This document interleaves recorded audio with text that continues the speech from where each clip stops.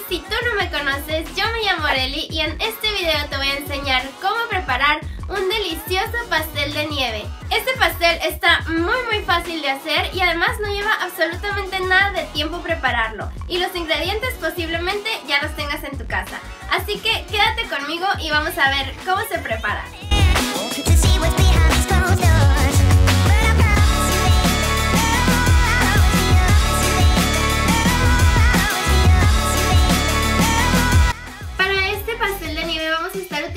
Galletas Oreo.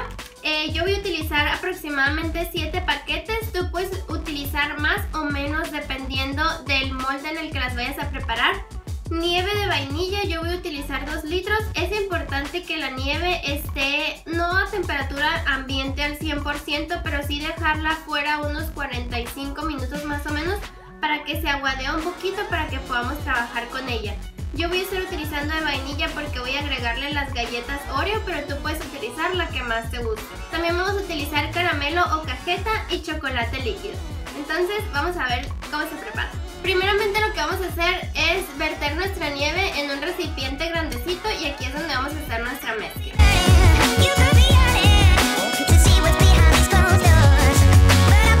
Como pueden ver, así más o menos es la consistencia que debe tener para que podamos trabajar con ella.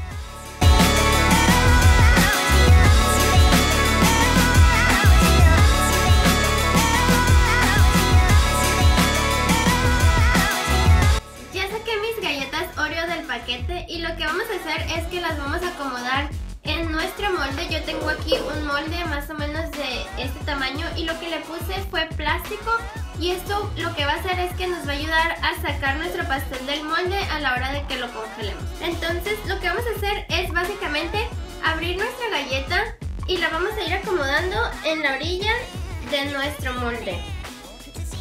Si no se paran al principio, no te preocupes, ya después se empiezan a comportar.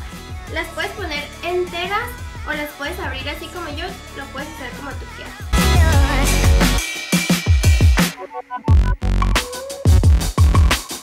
Igual venden las cortezas o las costras de como para pie de Oreo. La puedes comprar ya hecha o la puedes hacer así. A mí la verdad me gusta hacerla así porque se me hace que sea más bonito.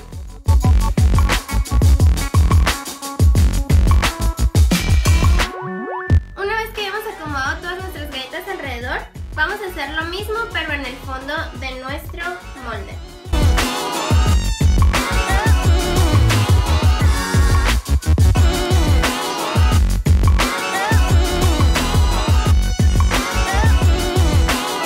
Y listo.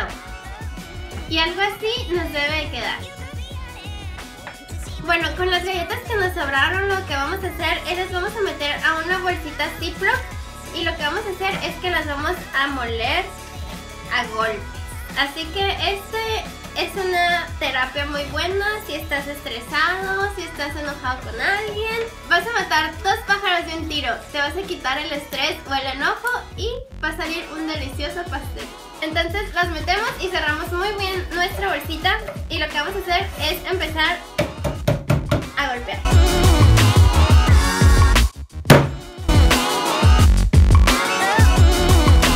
Ok, ya molimos nuestra galleta. Nos debe quedar no muy molida, nos deben de quedar más o menos una consistencia, algo así.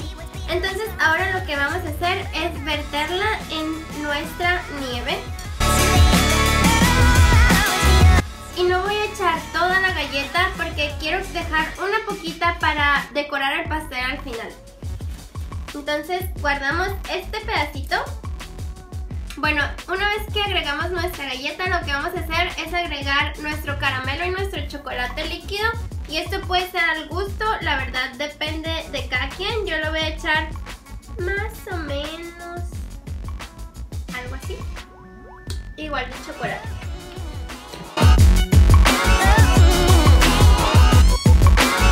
Y vamos a mezclar muy bien.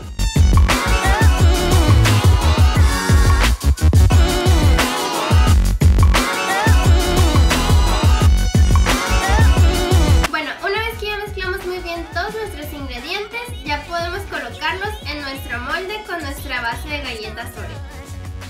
Y la verdad huele delicioso.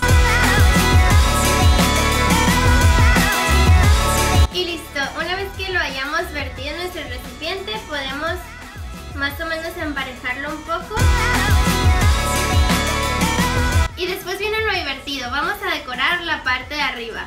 Tú lo puedes hacer como tú quieras dependiendo para la ocasión. Si va a ser para un cumpleaños, a lo mejor le puedes escribir felicidades o lo que tú quieras. O si no lo quieres para alguna ocasión en especial, lo puedes decorar así sencillo como yo lo voy a hacer. Bueno, vamos a utilizar las galletas que ya molimos previamente y las vamos a esparcir en la parte de arriba de nuestro pastel.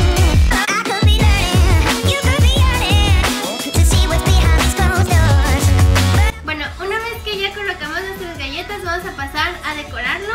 Yo voy a utilizar igual el caramelo y el chocolate que utilizamos anteriormente. No tiene que ser alguna figura en especial, simplemente como a ti te guste o creas que se vea bonito.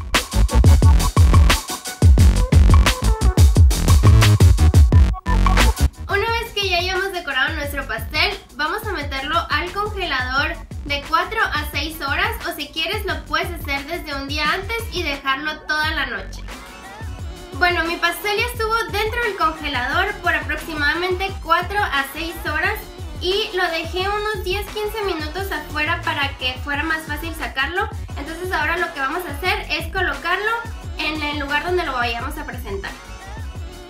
El motivo del plástico que pusimos al principio fue para que se nos facilite sacar el pastel, entonces con esto nos vamos a ayudar.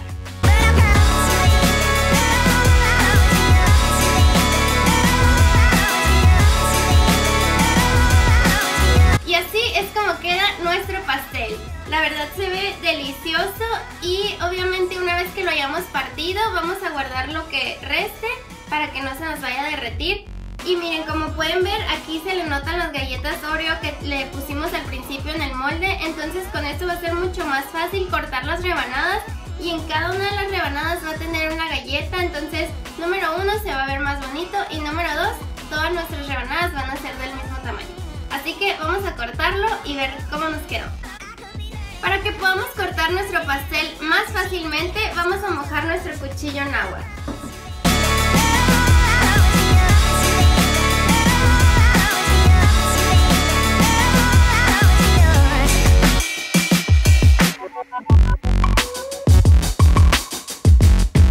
Y así es como queda nuestro pastel. Como les dije anteriormente, este puede ser un regalo perfecto para cualquier cumpleaños o alguna ocasión especial. Y como pudiste ver, está súper fácil de preparar. Vamos a probarlo.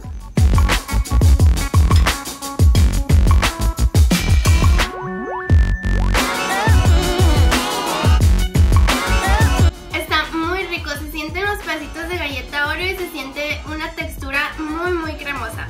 En verdad espero que se animen a hacerlo. Bye.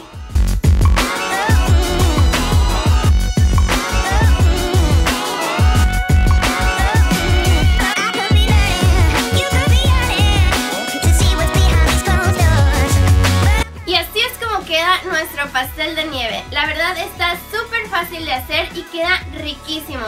Así que te recomiendo que aprovechando que todavía es verano, lo prepares ya sea para ti o para regalar algún cumpleaños o dárselo a quien tú quieras. Y si lo haces, te pido que por favor le tomes una fotito y me etiquetes. Aquí abajito te voy a dejar mis redes sociales. Si te gustó este video me ayudas muchísimo con un like y suscribiéndote aquí abajito para que sepas cuando hay un nuevo video. Me dio muchísimo gusto estar contigo el día de hoy y nos vemos en la próxima. Bye.